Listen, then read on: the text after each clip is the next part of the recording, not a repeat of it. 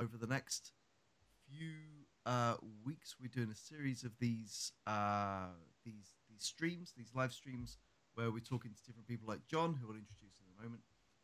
And then June 30th through to August 6th, we're going to do something a bit more like a conference online. And you can find out more at 2020.devrel.net.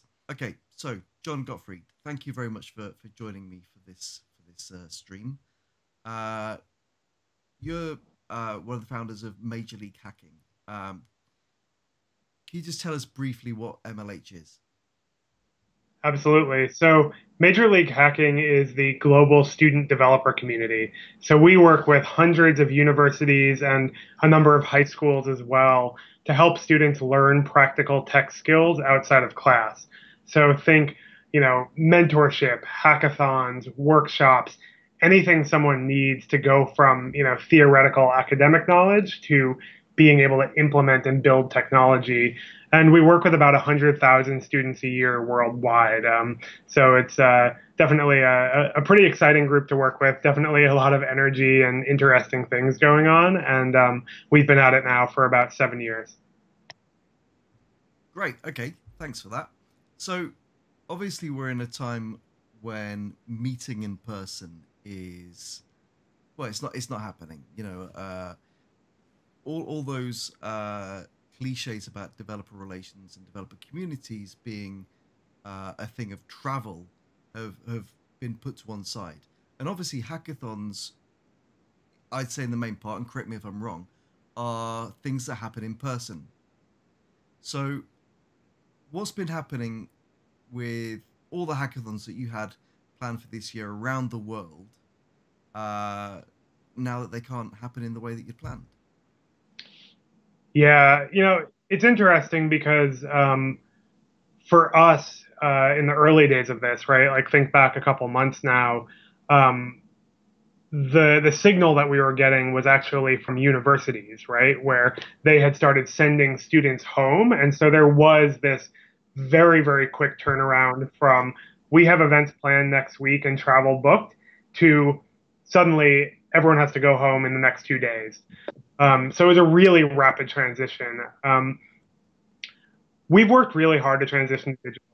We definitely had a gap where we had been, figuring out how it would all work, what the scheduling looked like, who would be organizing them, since normally, things are fairly localized. And we've settled into a strategy where we are organizing events every single weekend, designed to replicate an in-person hackathon experience as much as possible.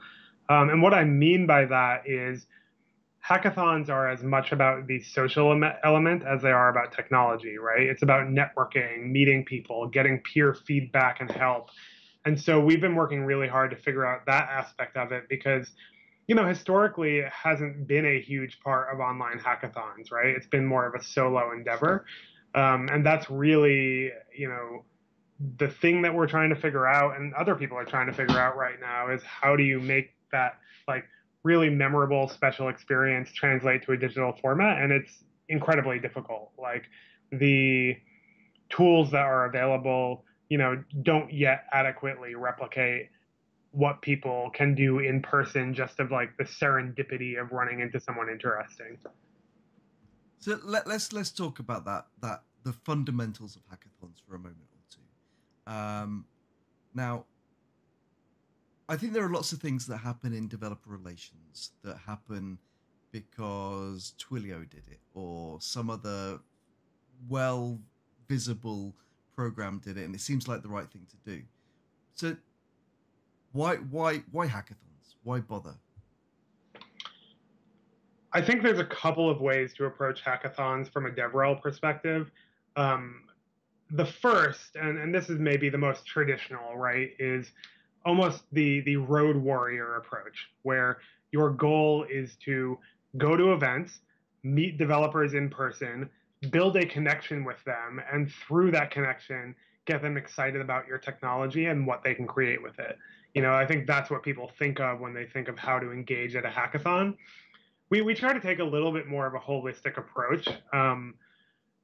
It's certainly about getting people excited and using technology, but it's also about feedback, right? And it's about brand awareness, and it's about use cases and content marketing. And I think that a lot of DevRel people are starting to utilize hackathons and really any developer events where they are building something in that way, where it's multifaceted, right? It's pretty unlikely that anything anyone builds at a hackathon is going to become your next huge customer. But the people who are building it now have familiarity and hopefully a love of your product that they bring with them into future projects and companies that they work for.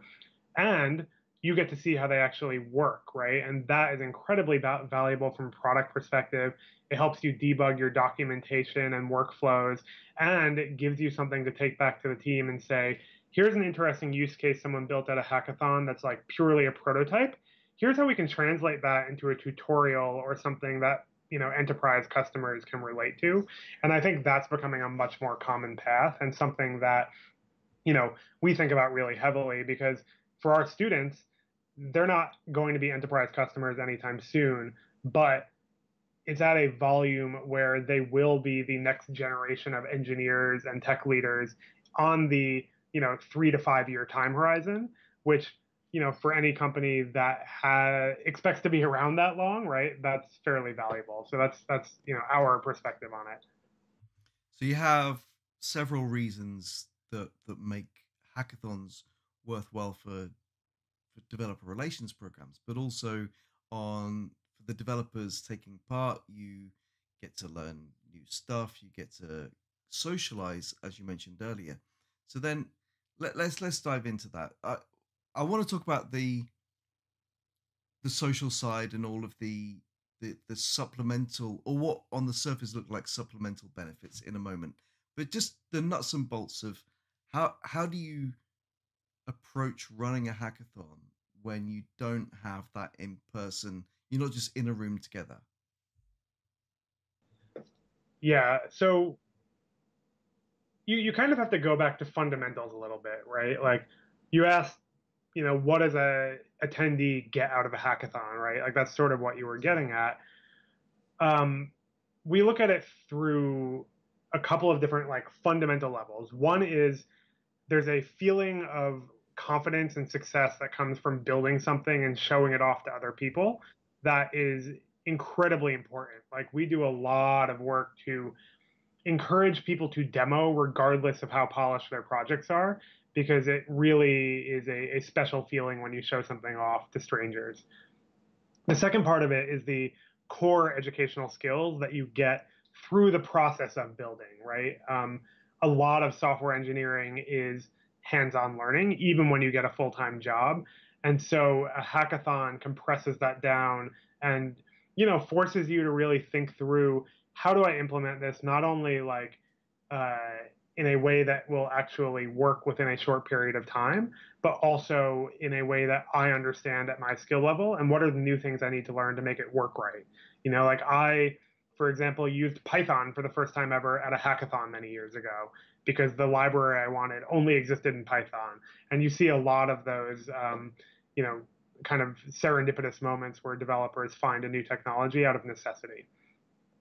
I think that, when we're talking about the social element, we for college students, right, specifically, this is their social group. Some students are really into sports and follow teams around. Many technology students are following hackathons or are really involved in their hacker club on campus. And that becomes their support system. It becomes their, collaborators when they're working on side projects or startups. And it becomes the people that they want to hang out with on a weekly basis. And I think that, that happened for me when I was going to professional hackathons many years ago as a developer evangelist, is a lot of the people I met there not only became collaborators and coworkers, but also really close friends. And that's incredibly important. You know, in terms of how to translate that to a digital format, it's hard. We recently have been using Discord. We previously had used many other platforms. The reason why we've gone to Discord is because the ability to have impromptu voice and video chats that you can really just like jump into or out of very quickly is the best approximation we've found of like a random social interaction, right? So maybe there's a channel where people are just talking about ideas and team formation. Maybe there's a channel where people are getting debugging help. Maybe there's a channel that's just like a water cooler hangout. All of those things can, be a really fun, novel like experience where you meet a stranger. Um, we've also been using video streaming really, really heavily. I mean, I think that's kind of an obvious one. The thing that's less obvious is we experimented a lot with doing wide streams, like think YouTube or Twitch or Facebook, where people could tune in and watch, and found that it wasn't like the level of engagement that we wanted in terms of interpersonal interaction, because you have a one to many relationship. And so we've transitioned recently to doing a lot more stuff over Zoom or similar video chat where people can easily interact with one another, but you still have the controls where if you're doing a workshop, for example, it can be one to many. And having the best of both worlds has definitely helped. And we're adapting a lot of our, like games and fun activities and team building and mentorship to that format so that people can really like meet the other attendees and meet the mentors and sponsors and have an experience that like is memorable. Um, and we're lucky, right? Because most of the people we work with, and frankly, like most people in general, are stuck at home. They're kind of tired of just like doing their normal thing, right? It's a little draining to be on Zoom all day. And so there's a lot of desire to be part of the process of figuring this out. Like developers are really open-minded right now in how do we adapt these formats and how can they actually actively have input in that. And that's been incredibly beneficial for us as we're iterating on this like every single week. So let's say you're I don't know. Well, are you still running them at weekends, or are they happening all over the calendar now? It's a good question. So we've actually experimented with both.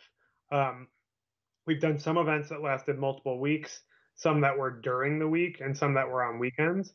We eventually decided to move forward primarily with weekend events because the truth is like people still have school and work. Um, during the week we saw major drops in engagement, and certainly a couple of people were working on it at night or even during the day if they had free time. But I think one of the things that's really important about hackathons as a format, and frankly, like developer conferences too, is that you have everyone in the same place and dedicated time without a lot of distractions. And so doing it over the weekend is the best way to accomplish that, right? Where everyone can set aside 1 or 2 days and say, I will be focused on this community and this project for a set period of time. And it's not so amorphous where it's like, oh, I'm putting in 1 hour this weeknight and someone else is putting in 6 hours. It's really everyone is there for the same thing for the same span of time. And that has a lot of benefits in how engaged people are, how much interpersonal interaction there is, and things like that.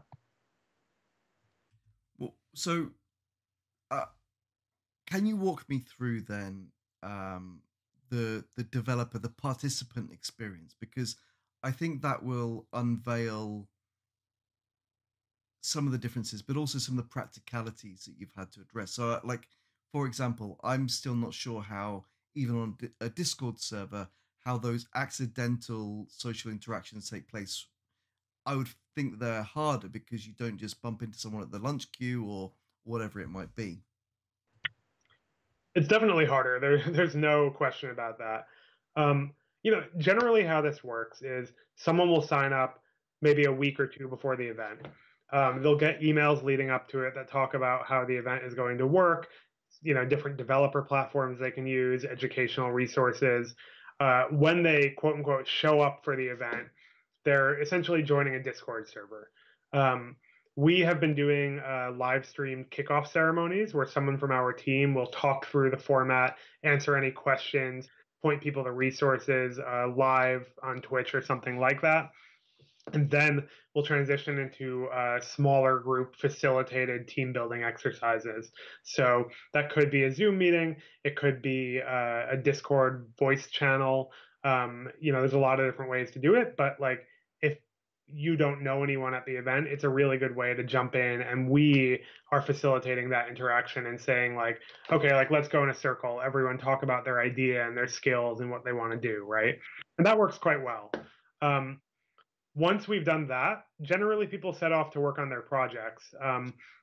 Similar to most hackathons, there is a element of like, um, you just are working with your team, right? And those are the main people you interact with.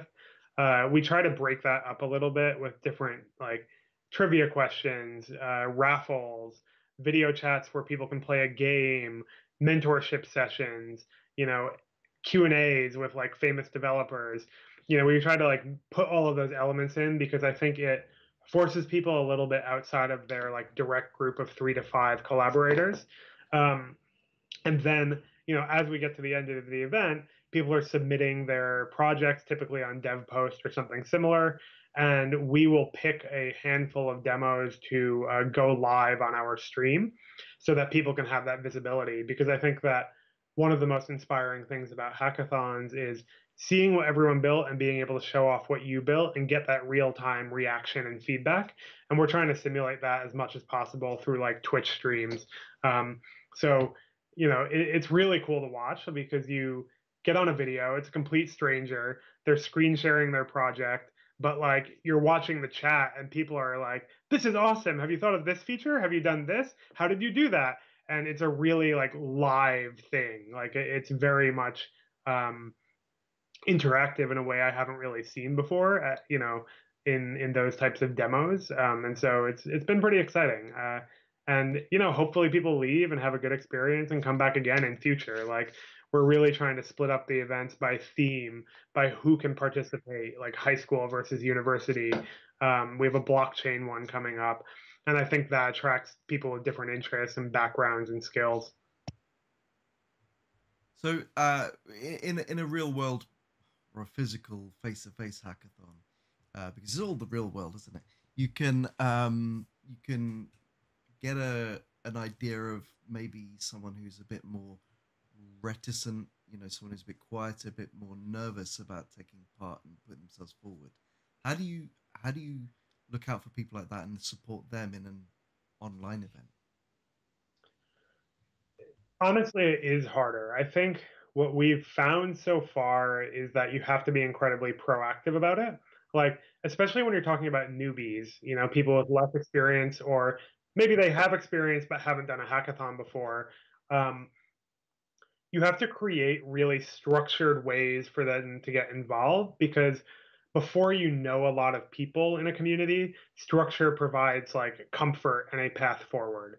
So, the team building exercises, for example, are heavily focused on newcomers. If you are someone who has all your friends, you've decided to participate together, you're off to the races, you may not go to that, and that's fine.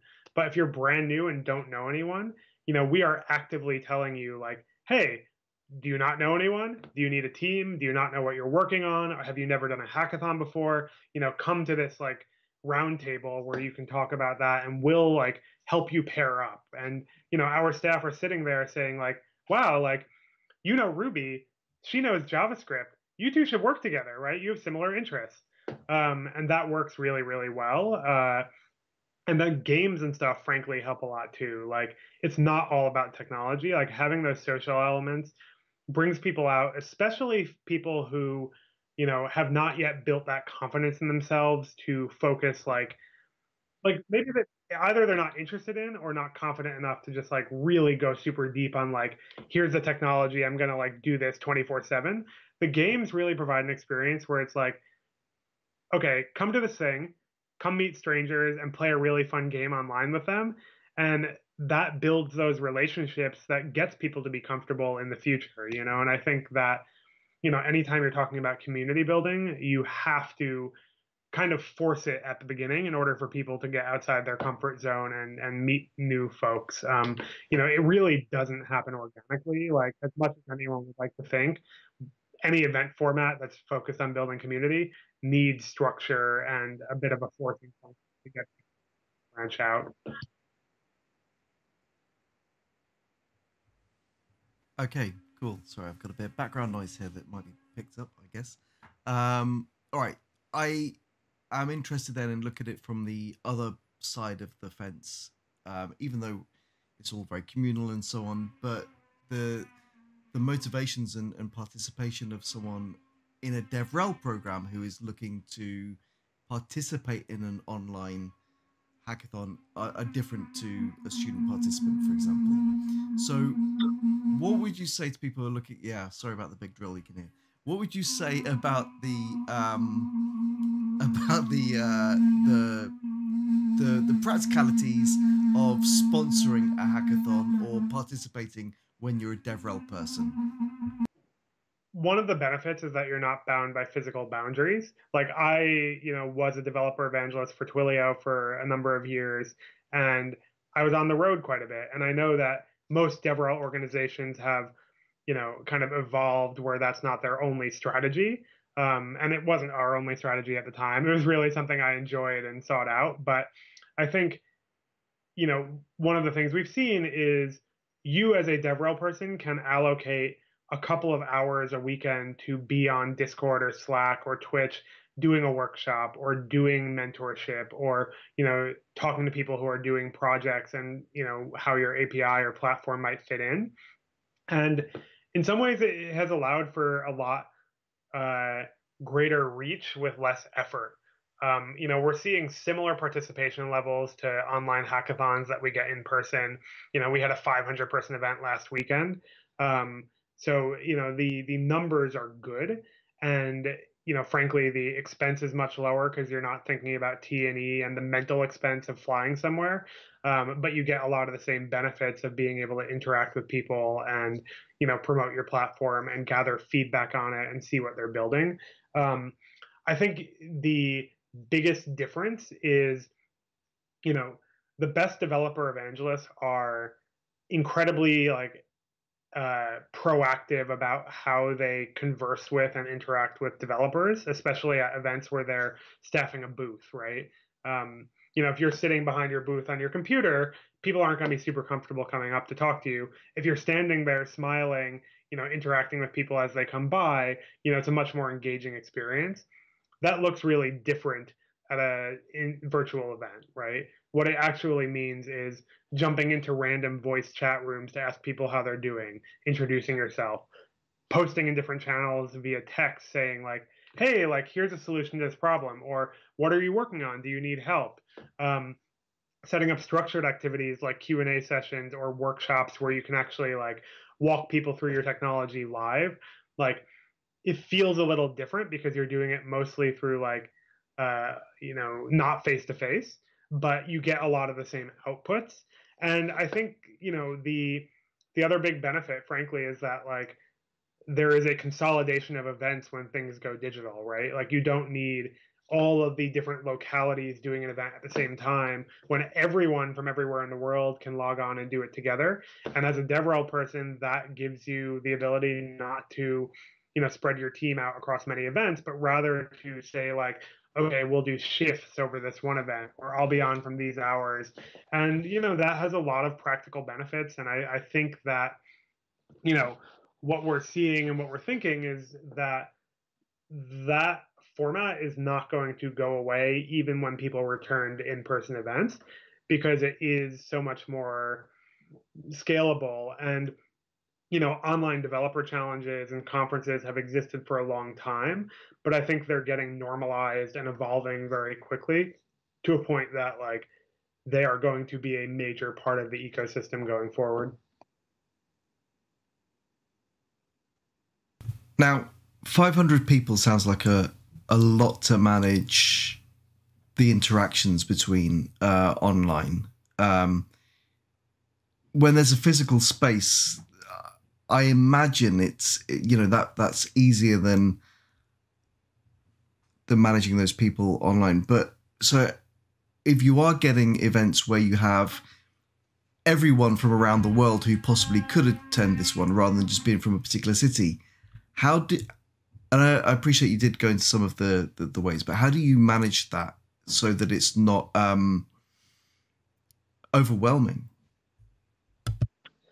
Yeah, so um, we actually did a event that was So the hackathon I'm talking about was one called Hack at Home that we did.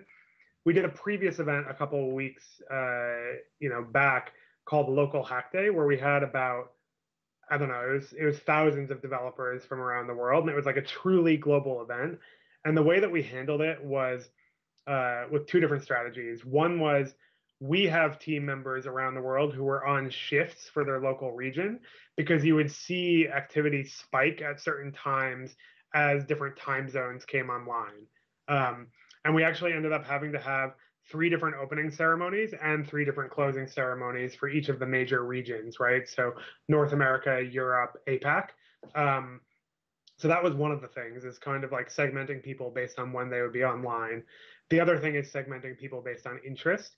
Um, I think that the bigger you get, the more granular you need to get about like where people can gather. But it's not just like this is the ideation channel, right? Like maybe you need the mobile idea channel, the web idea channel, the robotics channel, so that people can kind of like self-select and filter down into smaller groups because you know you're right. Like it's if you've ever been in a chat where 2,000 people are talking at once, like it's not good. Like it's not very productive.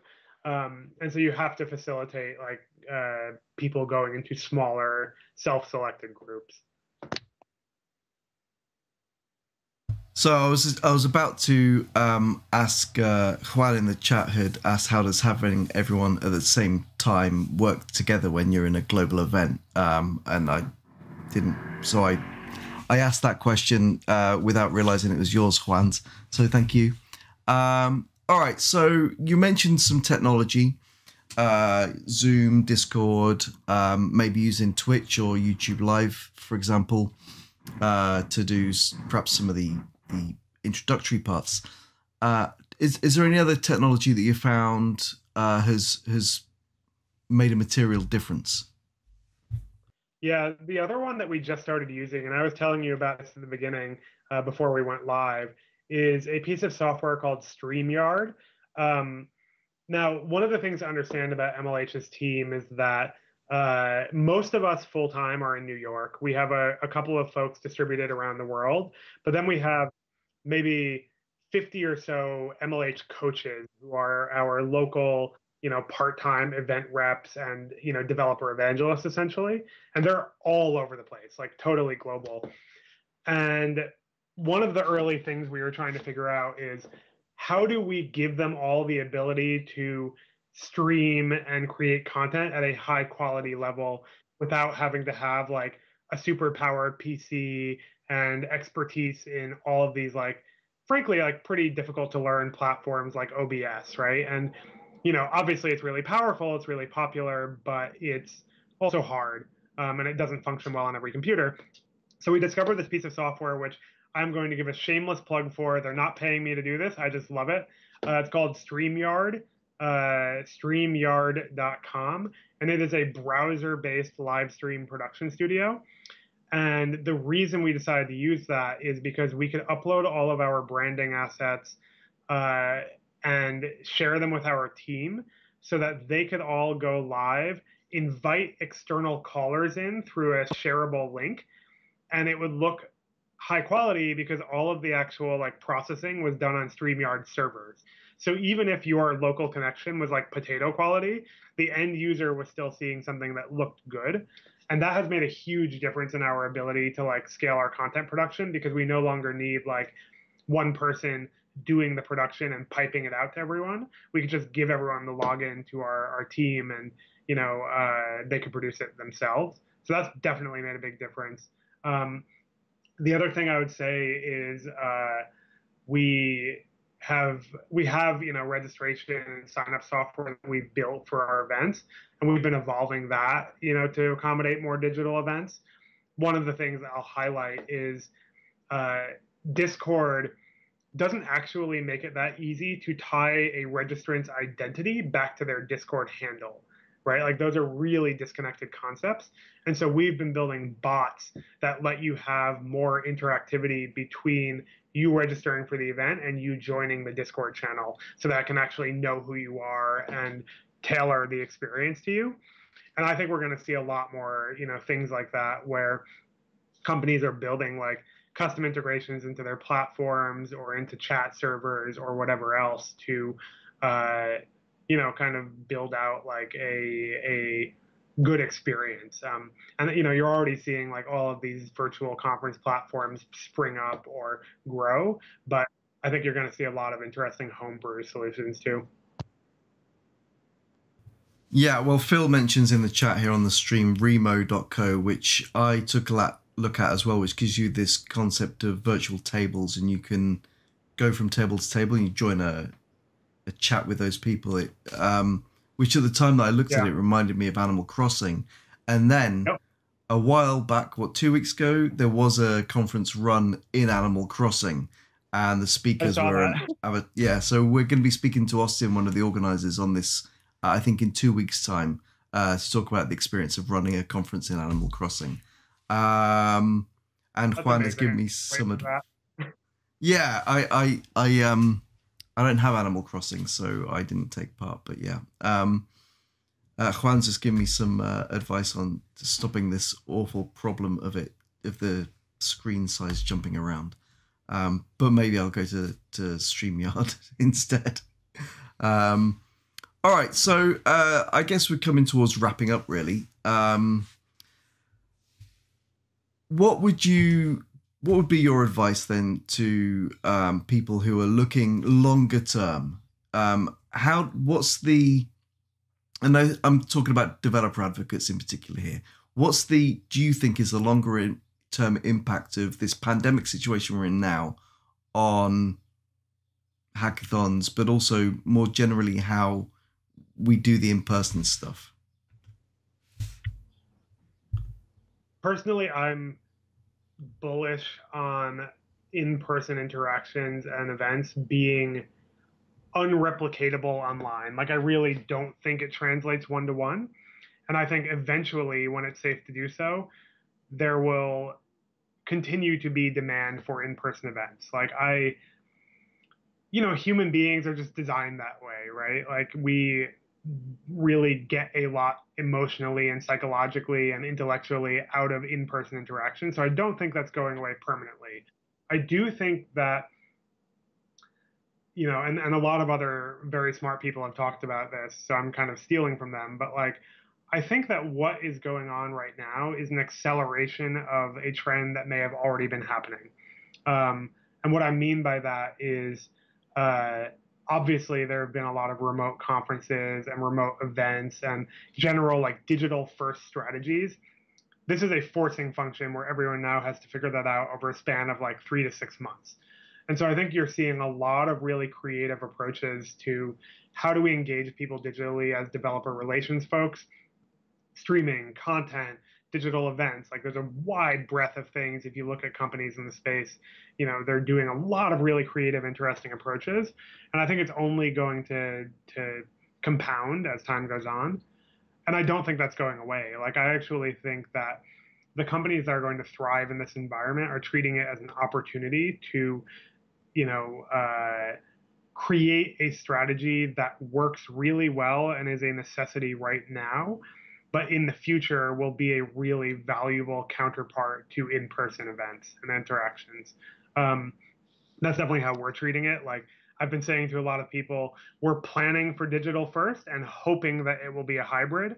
But I think that that's all you can do at this point, right? Like, the information is changing day by day, and if you don't look at this as an opportunity, you're going to miss out, because some companies and some communities are going to emerge from this significantly stronger and broader than they were before, and others are going to struggle really significantly. And it's just a question of your perspective and how you approach it. So I don't want to like get too prescriptive about how to do it, because I actually think the most interesting approaches I've seen are totally out of left field and not things I would have come up with on my own. Such as running conferences in Animal Crossing, I guess. Exactly. That's like perfect. So Phil Legator in the chat says that he agrees with what you're saying. He's wondering, though, as in-person attendance of conferences has seen a bit of a drop off over the past year or so anyway. Is a hybrid strategy viable, really? You know, is online going to eat too much into in-person attendance to the point of making it, maybe not viable? I think so. It's an interesting question because it's not really what we've seen. I think that, like, at least in the student space, in-person event attendance has been steadily going up year to year. However, I've gone to a number of professional conferences, and I think part of the challenge is that events don't necessarily scale very well. The intimate experience that you have at a boutique conference that someone dreamed up is totally different than like a mega conference that's, really established and produced. And my opinion is that that is part of what's leading to a drop in attendance, is that people go to these conferences and they don't get out of it what they used to. And it's harder to justify as a result to your boss or your family or anyone else. So my hope and what I'm imagining will happen is that I actually think we'll have a return to more boutique regional events, because I think people are not going to want to travel as far. I think that people are going to want to stick with their local community that they've become really involved with and want to continue supporting, and that mega conferences are essentially collapsing under their own weight, right? Like, you look at these huge, like 100,000 person conferences, and somewhere the event organizer is sitting there saying, my sponsorship dried up, no one's coming this year, we're going to try a digital first strategy, and maybe that will just be our strategy going forward. And I think that's very likely to happen. But I think there are a lot of factors in play that will cause conferences not to just disappear. Like, it's almost impossible to simulate the experience of like sitting down with someone at a bar or a coffee shop and just like having a heart-to-heart conversation at a conference. And until someone can figure out how to replicate that digitally, I don't think conferences are going anywhere, even if they do change format. Great. Thanks very much for your time, Jon. It's been really good talking to you. And if people want to find out more about Major League Hacking, where do they go? Go to mlh.io or mlhacks on Twitter, and you can search Major League Hacking. We're pretty easy to find. And I'm going to give a quick plug before I go. We're doing a program this summer to help students who have lost their internships or jobs due to COVID. It's called MLH Fellowship. We're paying them to work on open source projects. We've partnered up with GitHub and Facebook and a bunch of others. So if your company is invested in open source and wants to help a bunch of students, we're still looking for folks to get involved. So it's a good thing to do, and it helps the world. So thank you. Thanks for that, Jon. We'll put links in the show notes when it goes on YouTube and devrel.net.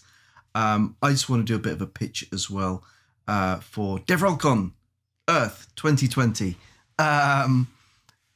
which is at 2020.devrel.net. Like I say, we'll be starting on June 30th. The CFP is still open. This is a truly global event. Our friends from the Tokyo edition will be running broadly Asia Pac friendly, time zone friendly sessions.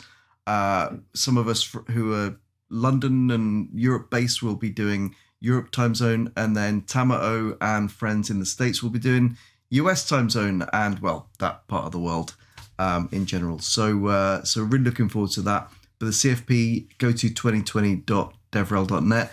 Phil Legater is suggesting we run DevRelCon Earth in Animal Crossing.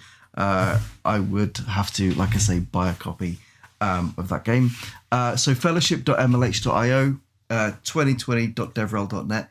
Thanks again, Jon. Thank you, everyone, for joining, and see you again next week. Cheers. Bye.